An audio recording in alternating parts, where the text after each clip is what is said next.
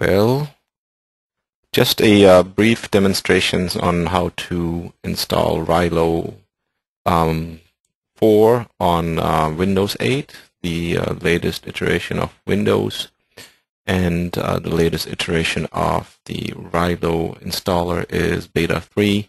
We're using a Windows 8 test instance here to do the installation. First thing I would do is try to find the control panel, and in Windows 8 the way you work that is just starting to type control panel, because we need to install IIS first. So we need to find the programs and features area. We're going to turn the IIS features on. So we're going to find the web server here, Internet Information Services, and we're going to make a check mark there and make sure that we have the management console as well. We're going to take whatever default is and then say OK here for a second so that the IIS web server can be installed. Once IIS finished installing, we want to probably verify that it's there. We're going to use the localhost reference here and see whether we can get something. Here's IIS 8. That's one fantastic. So another thing that we want to do is actually start adding a second site. And for that, we're going to designate a slightly different location on our computer. And we're doing that in preparation to actually create a development environment. So new folder, we're going to call that one sites. And we're going to say new folder, second site. In order for all this to work, we also will add a reference to our host lookup. Oops, sorry, I forgot system 32.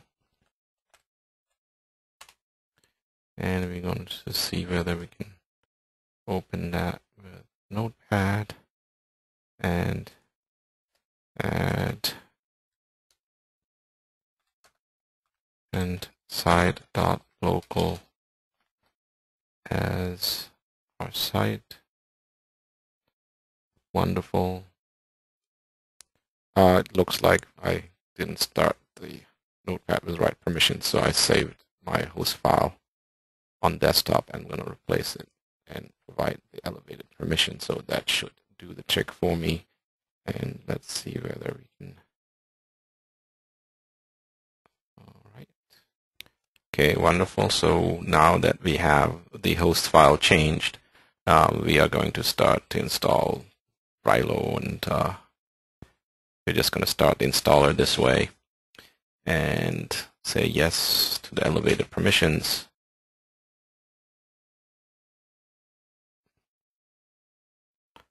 And we're going to say accept agreement, provide the information pretty much as defaulted, and hit next a whole bunch of times and then just wait. As you might have noticed, the recording is paused sometimes because I don't want to reflect all the wait time here, but we just have to wait a few minutes until the installation completes. Once the installation completes, the Railo service will be started automatically, and we are just waiting on that particular step. Installation is now finished, and it will now be prompted, or we will now be prompted to open the welcome screen. We are going to accept it. And this is actually showing us that the Tomcat instance is running. Now the question is whether we get a response from IIS when we remove the port for the Tomcat. And it should actually look very similar, except for the style sheet should be gone.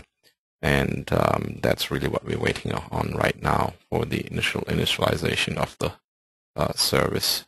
Wonderful. Everything seems to be working. And if we go through here, Railo Web Administrator, that should start the Railo Web Administration portal.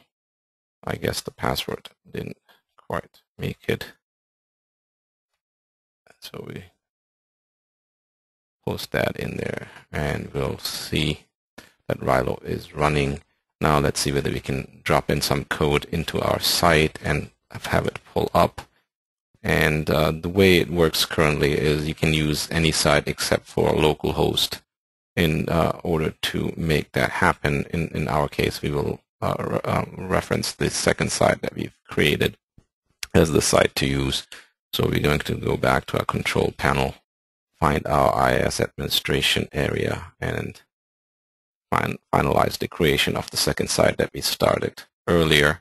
This is really the site I'm going to use for development.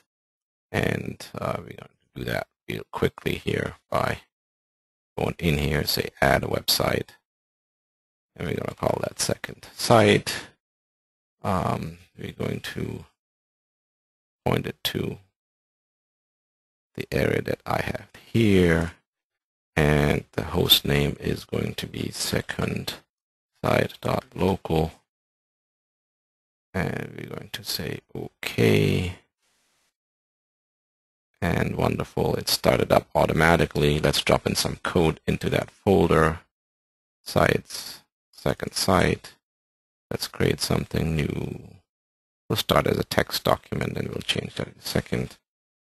Index.cfm text for now. And we're going to say cf output.